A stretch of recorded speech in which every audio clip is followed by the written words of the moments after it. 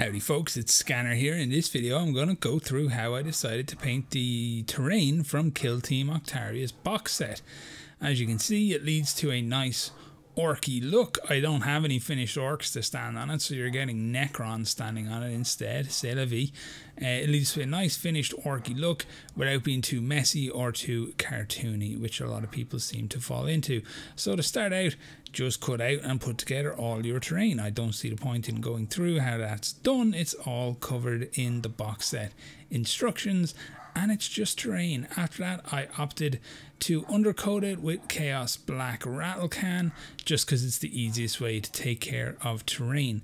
The first thing I opted to do was my little metallic cheat color, which is called Tinny from Vallejo, and I'm absolutely in love with this. Whenever I find myself doing any form of metallics, it almost doesn't matter what color I'm building up to, whether it's brass, bronze, you know, aluminum, gold, silver. It does not matter what I'm doing. I'm always starting with Tinny, and the reason I'm doing that is because you can kind of heavy dry brush it on in such a way that it leads to these beautiful tones in the deeper shadows.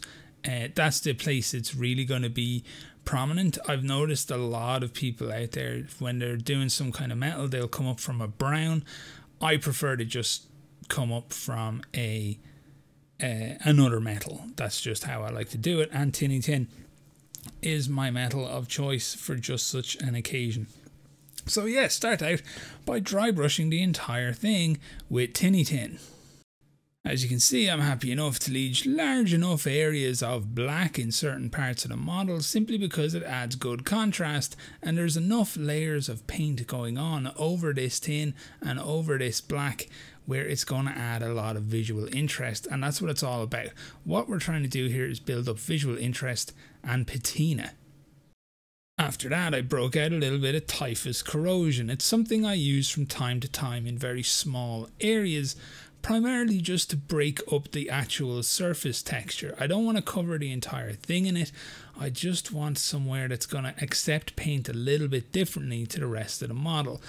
The way it works is straight lines pick up paint differently to something like a circular rivet, and then the flat areas pick up paint differently to both of those. So you want to add a fourth area of potential visual interest to it. That's where something like your Typhus Corrosion comes in. You can just put it on and it will form a newly textured surface wherever you paint it. Do it or don't. This step you can happily leave out. It doesn't lead to anything, to be honest, that you will even pick up on in the photos. It barely leads to anything that you will pick up on when you're actually looking at the model the way I do it. It just adds a very slight break to what it is your eye is seeing when you look at the model underneath the rust effects. That just makes it feel a little more realistic. Stops what you're seeing feeling so uniform. After the old Citadel Typhus Corrosion, you know what time it is. It's time for that Citadel Ryza Rust. Now, I do like Ryza Rust. It's maybe a little orange, and I wouldn't use it on something that wasn't going to be a metallic. If I was coming up from a paint, for example, I would probably use a more traditional something like Mornfang Brown or something like that to get my rust effects. But when I'm on my metallics, I really like the way the Ryza Rust sits on it. So I've also noticed I tend to do this ever so slightly differently than other people, where I will apply it reasonably heavy in places and then let it sit just for a couple of seconds, and then I'll like smush it around from that central location, because rust tends to form that way. It forms from a point on something. Like a really good example of the piece of the model that we're looking at now are those hinges. If you looked at anything on that structure in real life and thought to yourself, what's going to rust here and rust here first, it's going to be the hinges. So I smack it onto both those big hinges because they're layers of metal. Moisture sits in between them and just rusts up and whatnot. I also like to do, you see me there, I'm rusting up an entire panel because the way I see it is whatever that was actually pulled from was entirely rusted, and once again you're just trying to break up any uniformity. There's no reason all these things would have rusted at the same rate or in the same ways or anything like that. So that's how I like to do my Ryza rust. I like to smack it on, very ununiform. I like to really heavy it up in some places, as you can see there. I like to especially pick out the rivets and the dents and the place where metal sits upon metal, because that's where rust will tend to form the most. So basically you cover the whole thing in Ryza rust. You want to go pretty heavy with it at this point, at least using my method, and you'll see why. So here's a good view of how much of this stuff I'm slapping onto the front of it. This will not remain on the visual interest of the model. It's going to be covered up by other things. So I would like to start from a place where I have too much than too little. And as I said, I really think the Ryza rust sits beautifully on top of the Tinny tin. And I think visually, for what you're seeing, it makes a huge amount of sense. So yeah, cover the entire thing in Ryza rust. Just go crazy. After that, we want to start picking out a couple of details. So I break out the Evil Sun's red and I start working away just on these little banners here. The little emblems, I guess, with the orc figures on them. I paint both of them up in the, Evil Sun's red. Just 2 layers, not worrying so much about coverage. Remember, this was painted by an orc, not a person. So you don't really need to worry about what it's going to look like or what the paint goes on like, or it being a good paint job. If it's too smooth, it ruins the effect, basically. So think about that when you're painting your orc stuff. If your randomly cobbled together base is just looking too smooth, it's going to murder the visual interest level of an orc hideout or an orc structure. So I like to slap it on and keep it kind of grimy and strange looking. Once the red is done, I like to hit it with a little bit of wolf grey for the whitey parts. It's close enough to white to be visually picked up as white against the red, but it's not so white that it kind of stands out and blinds you and looks too pure, which would be an issue. The same thing as before, you just want to go over stuff reasonably neat but not tidy. That's the main thing that I look for when I've been painting these orc structures to make them stand out and appear super interesting, is you want the brush strokes within the white to appear, because they were probably put there by some grot who didn't really care about what he was doing. So just give both of them a blast of the old grey or wolf grey from Vallejo. Once that's done, I start coming in with a Leadbeclher dry brush, Leadbeclher from the old Citadel paints line. You want to just go over everything. It adds a nice chipped effect to everything you've painted, even the white. It'll make the edges of that orc head look weathered and whatnot, and you just want to go over it as much as makes sense to you. And this is where you will set up the tone for the entirety of your table. I don't like to have too much of the rust visible, so you'll notice I take it down quite a bit in places, but this is where you will decide for yourself exactly how rusty you want things to be. I like my upwards facing surfaces to be reasonably rusty, but I don't see the entire sense of the entire front of the structure being surface or being rusty, because rain would not hang so much on the flats, and you just gotta sort that out in your own head, and for your own sake you gotta figure out exactly how much rust or how little rust you want showing in any of these places. So just keep dry brushing with the Leadbeclher until you're happy with the vibe you're getting. Now, with that completed, I can move in and start hitting up some of the details on the model with some primary colours to bring out little details that I want. So what I've decided to do for these models is focus on Vallejo Game Colour Dark Green and Vallejo Game Colour Magic Blue as my detail work.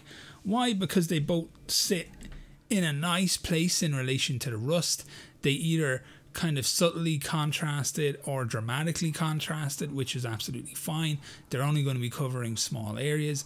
I'm using them to go over places like the wires that you can see running across the top and things like that. That's really it. That's all I want to do, is just make those little smaller details stand out and matter within the context of the paint job. If you have no interest in doing that, you can just skip it. It's not a major thing. It's just something I am doing. Once I have the wires done in a way I'm happy with, I break out a little bit of Ushabti bone and I start hitting up these lights that are above the doorway. Now, if you want to, you can do some OSL here. I'm not a massive fan of the way it's done by people of my skill level, is what I will say. If I was a better painter, I may consider doing some kind of OSL, but if I was doing that, it would have dramatically changed the overall way that I painted the model. I'm painting it from the point of view of it being daytime. If I was doing OSL there, I'd be trying to set a fixed light source and kind of paint my gaming table in a more diorama-esque fashion. But I'm not. I'm just painting a general gaming table here, and I'm trying to keep my brush miles down. So I break out the Ushabti bone and I just make them look like your standard household light bulb almost, the way they've been dipped in that white to creamish colouring to reinforce the strength of the bulb and make it more readily take heat. And finally, just to add a little bit of pop, I start going over some of the top kind of orcish teeth that are added there, the metallic teeth almost, in a little bit of bronze, and I go over my blue wires and my green wires with a slightly mixed through grey, just to make the folds and the bends and things stand out ever so slightly to the eye. And I go over small details using bronze, or brassy brass. I was using a Vallejo colour called brassy brass. Finally, the little gas can down at the bottom, I want that to pop, but I don't want it to be the same red as the signs, so I used the Blood Angels red contrast paint on that. And that was it. That was the basis of most of the colouring. From this point, we're going into a place that's largely unnecessary for most people, but I enjoy doing it because, as I said earlier, I like patinas and I like layers and I like textures, and that's how I build up the visual interest of most of my pieces. But basically what I'm doing here is I'm going over pretty much the entire model with a mixture of odorless white spirit and some black oil paint. The black oil paint is Ivory Black from Winsor & Newton. So I just cover the entire model liberally, and then I walk away from it for about an hour or so, just letting all the white spirits evaporate away. After the hour has passed, I come back with some makeup sponges and I start working away, taking off the oil that I have added. I do this reasonably gently at first, taking off most of the excess, finding my tones, finding my colours beneath all the oil, and then I switch to makeup brushes that have been soaked and then dried in a napkin in some of the white spirit, which really starts to lift off the oil. I just slowly do this, finding my kind of colours beneath, leaving a layer of grime where I want it to be left, or going the whole way down to the acrylics where I want those to pop. And that's pretty much my approach to painting this terrain. If you're unhappy with the overall effects of the oils after you're done, you can go back over with a little bit more Ryza Rust and make stuff pop. You can go back over with a little Leadbeclher dry brush and make stuff pop again and do it that way. But all in all, I was pretty happy with the way things turned out. It looked nice and grimy, nice and dirty, as if it was being, you know, covered in lots of exhaust fumes for years and generally left like a mess. Overall, I was quite happy with the way things turned out. I think it's got nice tones and patinas and colours and visual interest without being too dramatic or too much in any given area. I think there's some nice subtlety across the entire piece, and it all works quite well. Most importantly, it's more than manageable to do an entire terrain set in this style at this speed, it would probably take me, I would say, about 2 days of focused hobby on a weekend to get the whole thing done. And that's absolutely fine with me. So yeah, there you go, guys. Hopefully you got something of interest from the video. If you have links to your own painted terrain, maybe on your Instagram or something from the set, please leave it in the comments below so I can have a little peeky peek on what you're doing and maybe steal some of your ideas. So yeah, that's it, guys. Thank you so much for watching, and all the best.